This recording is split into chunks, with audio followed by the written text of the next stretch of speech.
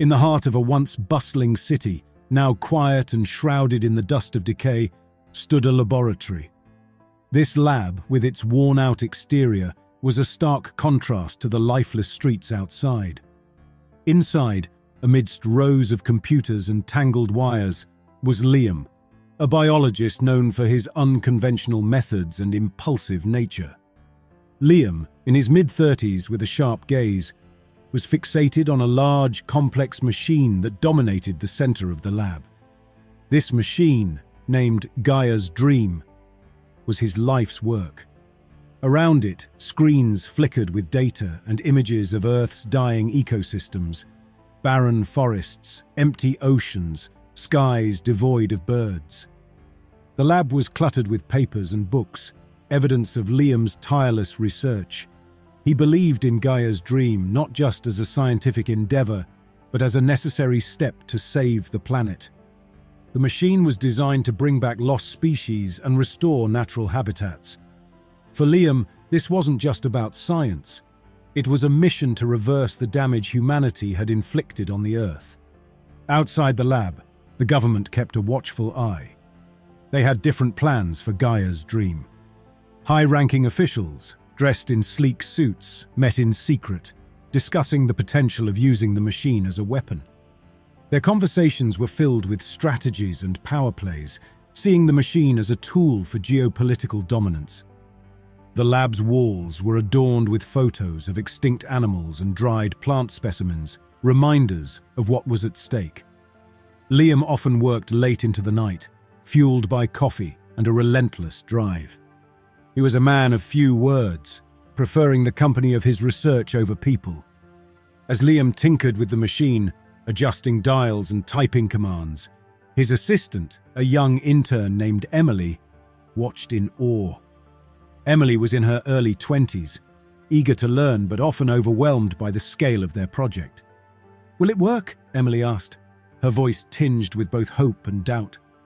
Liam paused, looking at the machine, then at the world outside their window. "It has to," he replied with a determined yet weary tone. The lab was their sanctuary, a place of hope in a world on the brink. As Liam and Emily worked, the government's shadow loomed over them, setting the stage for a conflict that could either save the Earth or lead it further into ruin. The fate of the planet hung in the balance, hinged on the success or failure of Gaia's Dream. In the early morning, Liam stood in the dimly lit lab, his hand hovering over the activation switch of Gaia's Dream. Emily, her eyes wide with a mix of excitement and nervousness, stood beside him. "Ready?" Liam asked, his voice steady but his hand trembling slightly. "Yes," Emily replied, her voice barely above a whisper. With a deep breath, Liam flipped the switch. The machine hummed to life, lights blinking rapidly as screens displayed streams of data. The lab vibrated softly, a sign that Gaia's Dream was operational.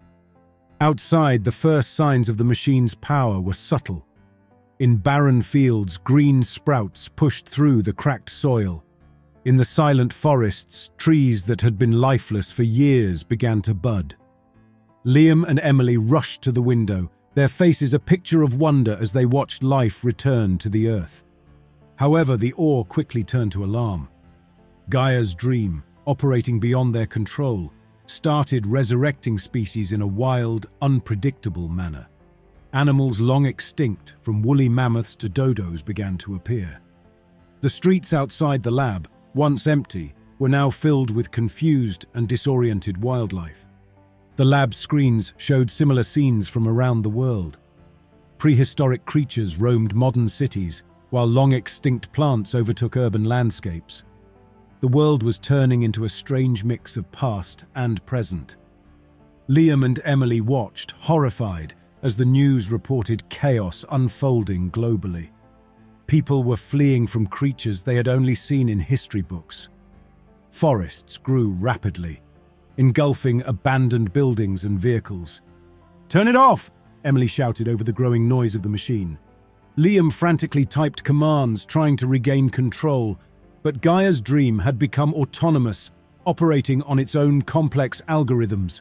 The machine, was now unleashing an ecological frenzy. As the day turned to night, the lab was bathed in the eerie glow of the resurrected world outside. Liam slumped in his chair, his face buried in his hands, overwhelmed by the consequences of his creation. Emily stood by the window, silently watching as a group of ancient birds flew across the moonlit sky. The world as they knew it had changed forever. What was meant to be Earth's salvation had turned into a wild, untamed revival of a forgotten past. As news of the chaos caused by Gaia's dream spread, the government quickly intervened. They saw the machine not just as a scientific breakthrough, but as a potential weapon. High-ranking officials, accompanied by armed forces, arrived at Liam's lab. Liam and Emily, watching from a security camera, saw the government convoy pull up. Soldiers in uniform and officials in suits stepped out, their faces stern and determined. They began to set up a perimeter around the lab. "We need to secure this technology," one official said, speaking into a phone. "It's a matter of national security." Inside the lab, Liam's mind raced. He knew the dangers if Gaia's dream fell into the wrong hands. "We can't let them take it," he said to Emily, his voice urgent. Emily nodded, her face showing fear but also resolve. "What do we do?" Liam quickly gathered his research notes and hard drives. "We go underground, hide everything we know about the machine." As the government agents started to break into the lab, Liam and Emily escaped through a back door. They slipped into the chaotic streets, now filled with both modern citizens and creatures from the past. The government agents stormed the lab, seizing control of Gaia's dream. They began to examine the machine, discussing how to harness its power. "Imagine the possibilities," one agent said, his eyes gleaming with a mix of fear and excitement. Liam and Emily, now fugitives, moved through the city's alleys and back streets. They knew they had to protect their research and possibly find a way to stop or control the machine. As they disappeared into the night, the government secured the lab, unaware that the key to Gaia's dream was now in the hands of its creator, moving through the shadows of a world transformed. In the weeks following the activation of Gaia's dream, a startling development occurred. The resurrected species, once familiar only in history books, began to evolve at an unprecedented pace. These creatures, which had returned to a world vastly different from their original habitats, started adapting to their new environment with surprising agility. In the city, people watched in amazement and fear as a group of mammoths, initially bewildered by the urban landscape, began to navigate the streets with ease. Their thick fur started to thin, adapting to the warmer climate, and their behavior became more intelligent and calculated. In the forests, birds that had once soared over ancient landscapes displayed new colors and patterns in their feathers, blending into the modern environment. Their songs had changed, now mimicking the sounds of the city, car horns, alarms, and even human voices. Meanwhile, Liam and Emily, hiding in an abandoned warehouse, monitored these changes through online news and social media updates. "They're evolving faster than any species we've known," Liam said, scrolling through photos and videos of these altered creatures. Emily, looking over his shoulder, added, "It's like they're learning how to survive in this world, not the one they came from." This rapid evolution wasn't just limited to physical changes. Reports came in of creatures displaying problem-solving skills and social behaviors that were never documented in their ancient forms. A pack of saber-toothed cats was seen coordinating a hunt in a deserted shopping mall, using tactics that seemed advanced for their species. These developments posed new challenges for humanity. People were now sharing their environment with creatures that were becoming increasingly adept at navigating and surviving in the modern world. Incidents of conflict between humans and these animals began to rise, leading to a growing sense of fear and uncertainty. The government, still trying to assert control over Gaia's dream, found themselves grappling with a problem far beyond the machine's initial impact. The world was not only dealing with the return of extinct species, but also their rapid and unpredictable evolution. As Liam and Emily watched the world adapt to these changes, they realized that the situation was spiraling out of control. What started as an attempt to restore Earth's ecosystems had turned into a struggle for survival in a rapidly changing world. In an unexpected turn of events, Gaia's dream began resurrecting ancient human ancestors. These early humans, bewildered and disoriented, appeared in various parts of the world. Modern society was astounded as they watched groups of Neanderthals, Homo erectus, and other primitive ancestors emerge in their cities and towns. In a small town, residents woke up to find a group of Neanderthals wandering the streets, examining cars and buildings with a mix of curiosity and fear. People gathered at a safe distance, taking pictures and videos, while local authorities tried to manage the situation without causing harm to either party. Meanwhile, in a remote village, a family of Homo erectus was discovered rummaging through a dumpster. They had fashioned basic tools from scraps they found, demonstrating a level of intelligence and adaptability that fascinated and unnerved onlookers. Liam and Emily, now in a makeshift lab in the warehouse, watched news reports of these encounters. "This is incredible," Liam said, his eyes fixed on the screen. "But it's also dangerous. They're not equipped to survive in our world." "These were our ancestors," Emily added, looking thoughtful. "It's like looking into a mirror of our past." The return of these ancient humans brought about a myriad of conflicts and ethical dilemmas. There were debates on how to integrate them into modern society or whether they should be isolated for their own safety. Some argued for their protection as part of the human family, while others feared the implications of interacting with them.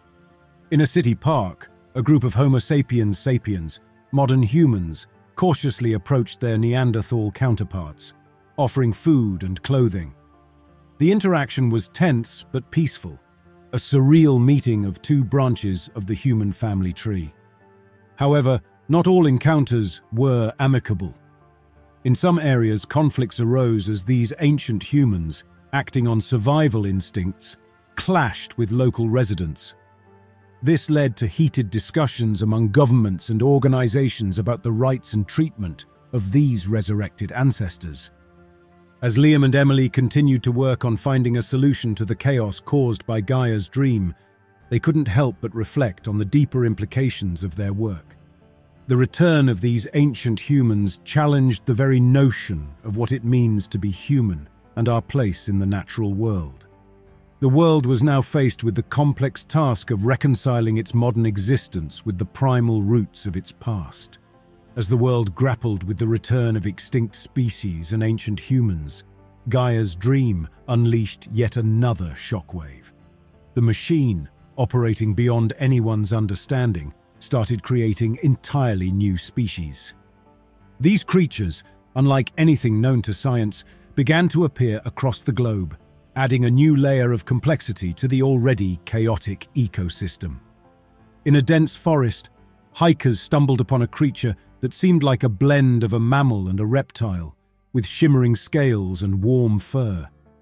It moved gracefully through the trees, clearly adapted to its environment but utterly foreign to the onlookers. In a coastal city, fishermen caught a glimpse of a sea creature with glowing tentacles and wings like a bird, skimming across the water's surface. It dove into the ocean, leaving behind a trail of bioluminescent light, captivating and mystifying those who saw it. Liam and Emily, still in hiding, were baffled by these developments. They monitored reports and analyzed data, trying to understand how Gaia's dream was creating these new life forms. "It's like the machine is rewriting the rules of biology," Liam said, his brow furrowed in concentration. "Yeah," Emily replied, looking at a video of the winged sea creature.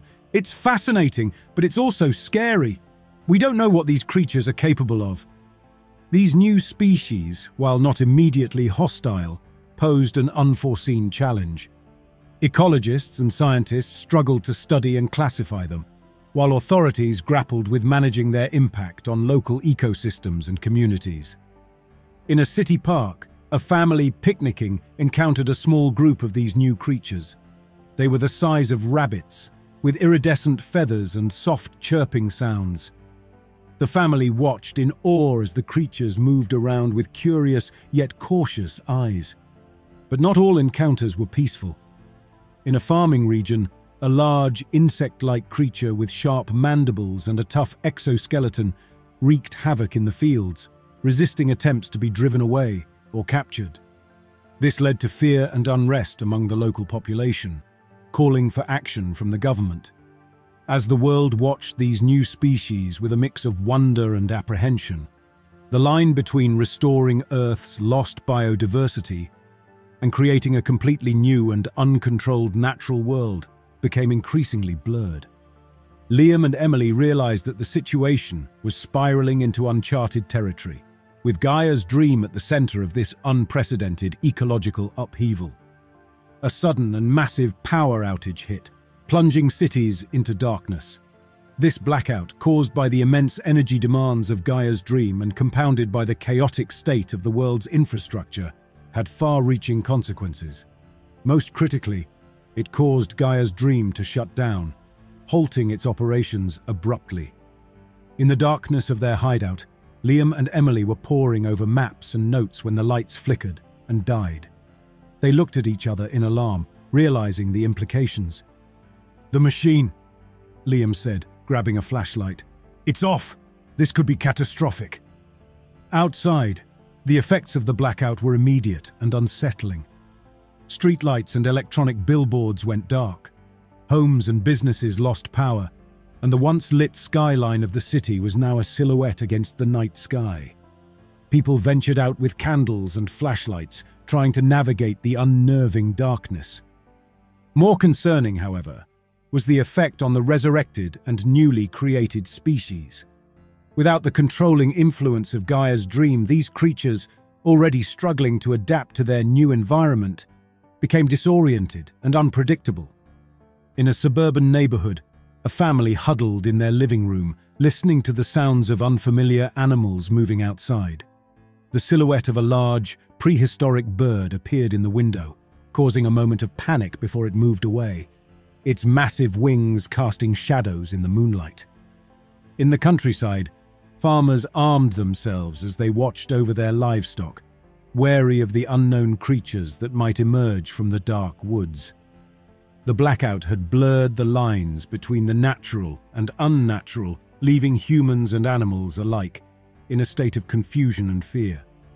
Meanwhile, emergency services were stretched thin, trying to manage the usual challenges of a power outage, while also dealing with the added complexity of roaming wildlife and public safety concerns. Police and animal control teams worked together, responding to reports of sightings and encounters with these creatures. As the night wore on, the world held its breath, waiting for the power to be restored. Liam and Emily, using their dwindling flashlight batteries, continued to work, knowing that the longer the machine remained off, the more unpredictable the situation could become. The blackout was a stark reminder of the fragile balance between humanity and the resurrected world. It exposed the vulnerabilities of modern society and the unpredictable nature of the world Gaia's dream had created. As dawn approached, with the power still out, the uncertainty of what the new day would bring loomed over everyone. In response to the escalating crisis caused by Gaia's dream, an emergency international summit was convened. Held in a secure location, world leaders and diplomats from various countries gathered to discuss the unprecedented situation. The atmosphere was tense, as each nation had been uniquely affected by the return of extinct species and the appearance of new ones. The summit was set in a large conference room with representatives seated around a vast oval table. Flags of the participating countries lined the walls, a reminder of the global scale of the issue at hand. Security was tight, with guards stationed at every entrance. The meeting began with the presentation of reports from scientists and ecologists, providing updates on the ecological and social impacts of Gaia's dream. Images of the resurrected species and the newly created creatures were displayed on large screens, highlighting the urgency of the situation. As discussions progressed, it became clear that there was no consensus on how to proceed. Some leaders argued for the destruction of Gaia's dream, viewing it as a threat to global stability. Others proposed trying to regain control of the machine, seeing it as a key to restoring the planet's ecosystems. A European delegate raised concerns about the ethical implications of erasing species that had been brought back from extinction. "We have a responsibility to these creatures," he argued, his voice filled with passion.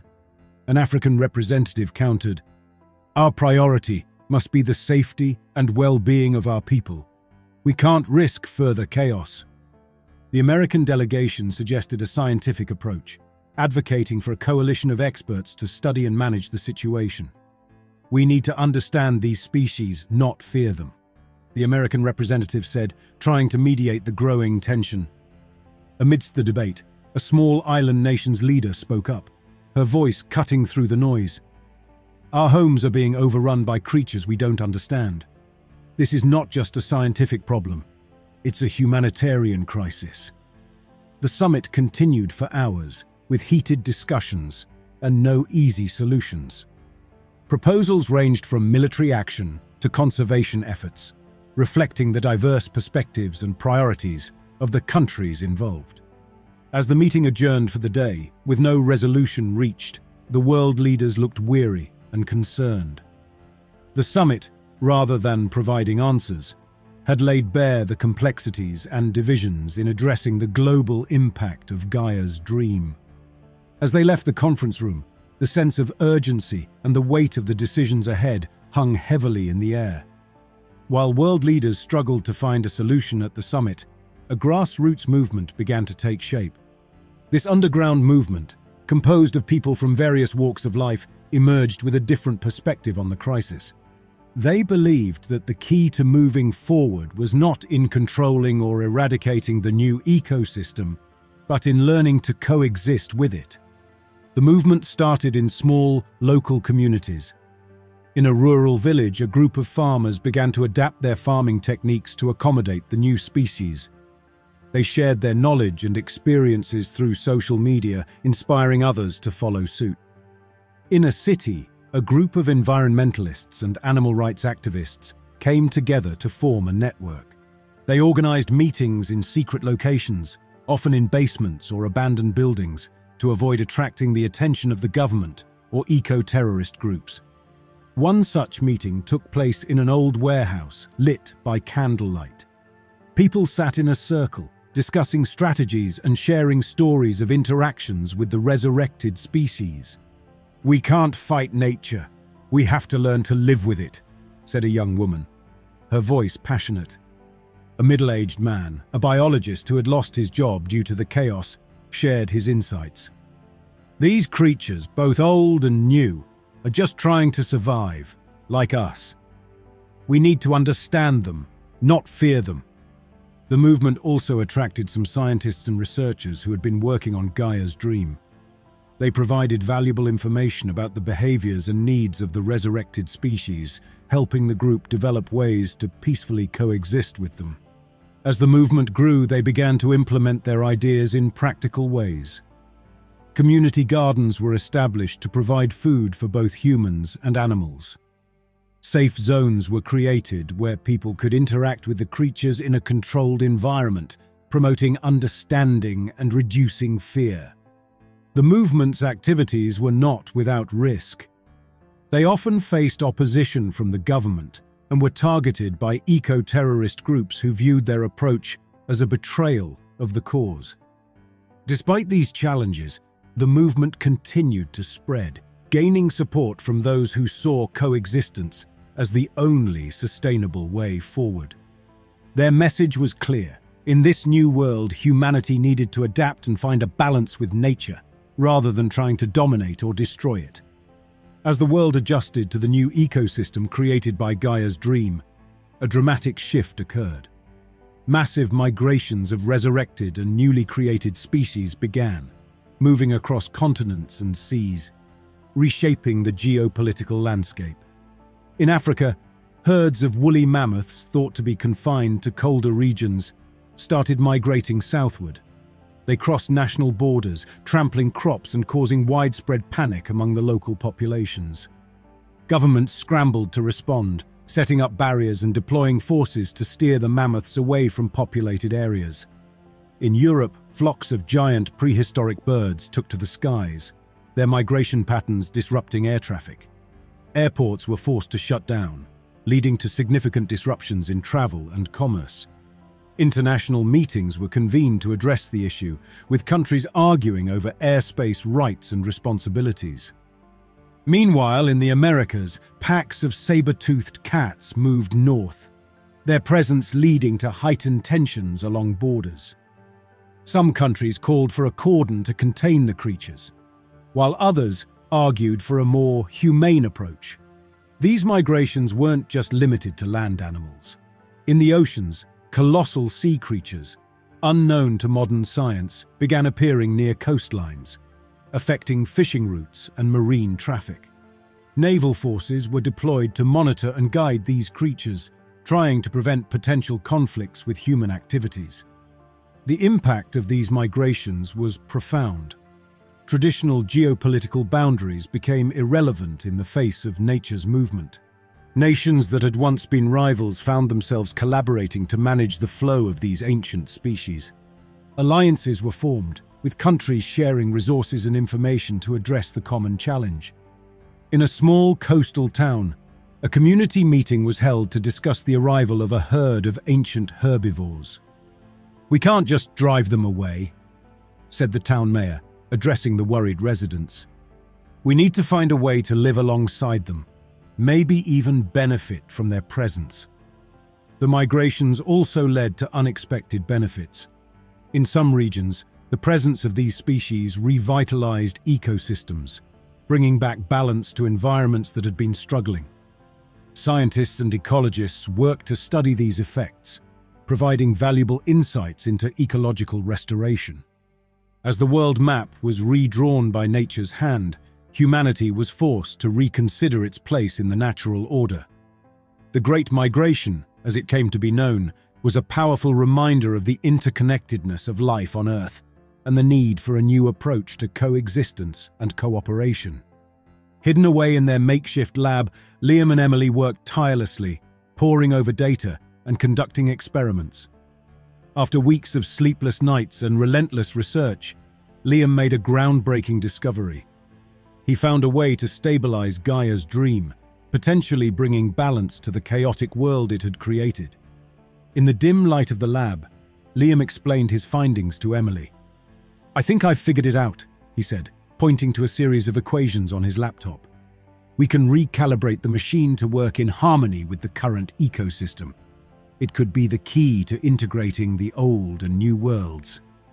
Emily, looking over his shoulder, was both amazed and cautious. "But how can we be sure it will work? What if it makes things worse?" Liam nodded, understanding the gravity of their decision. "It's a risk, but it's one we have to take. If we do nothing, the imbalance will only grow." The plan was to sneak back into the lab where Gaia's dream was held and implement Liam's solution. It was a dangerous task, as the lab was now heavily guarded by government forces. They prepared meticulously, gathering the necessary equipment and planning their route to avoid detection. On the night of the operation, Liam and Emily, dressed in dark clothing, made their way through the deserted streets. They moved stealthily, avoiding patrols and security cameras. The city, once familiar, now felt like a foreign landscape, with the shadows of extinct animals and strange new creatures moving in the darkness. They reached the lab, bypassing the security systems with devices Liam had crafted. Inside, they found Gaia's dream, still and silent in the dark room. Liam quickly set to work, connecting his laptop to the machine and beginning the recalibration process. As the machine whirred back to life, Liam and Emily held their breath. Lights flickered on the console, and the screens displayed a flurry of data. Then, slowly, the chaos of numbers and graphs began to settle into a steady rhythm. Liam stepped back, a look of relief and hope on his face. "I think it's working," he said, his voice barely above a whisper. Outside, the first signs of change were subtle. The animals, both old and new, seemed to calm, their movements becoming less erratic. The ecosystem, once in turmoil, began to show signs of equilibrium. As dawn broke, Liam and Emily watched from the lab window. The world outside was transforming, not back to what it once was, but into something new and balanced. Gaia's dream, once a source of chaos, had become a bridge between epochs, a tool for harmonizing the past and present. Their mission accomplished, Liam and Emily slipped away from the lab, unnoticed in the early morning light. They knew their work wasn't over, but for the first time since the machine was activated, they felt a sense of hope. The convergence of epochs had begun, offering a glimpse of a future where humanity and nature could coexist in a new, dynamic balance. In the aftermath of Liam's recalibration of Gaia's dream, an extraordinary event unfolded.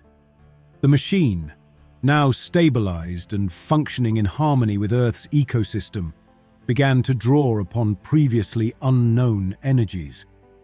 These energies formed a shimmering gateway within the lab, pulsating with otherworldly colors and emitting a soft, humming sound.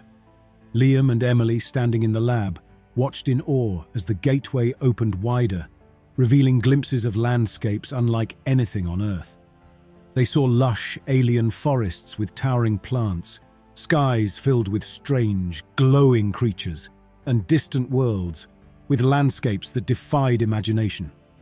As they observed, entities from these alien worlds began to emerge.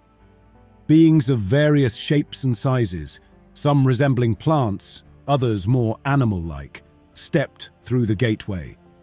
They moved cautiously, exploring their new surroundings with curiosity. The arrival of these extraterrestrial lifeforms on Earth marked the beginning of an unprecedented interstellar exchange of life. Scientists, once focused on managing the chaos of Gaia's dream, now turned their attention to studying these new visitors. The scientific community was abuzz with excitement and wonder.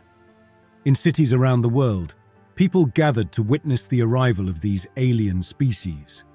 There was a sense of unity and fascination as humanity came face to face with beings from other worlds. Fear and apprehension gave way to a shared sense of discovery and possibility. Governments and international organizations quickly worked to establish protocols for interacting with these new life forms. The United Nations set up a special council to oversee the interstellar exchange, ensuring that both Earth's and the aliens' interests were respected.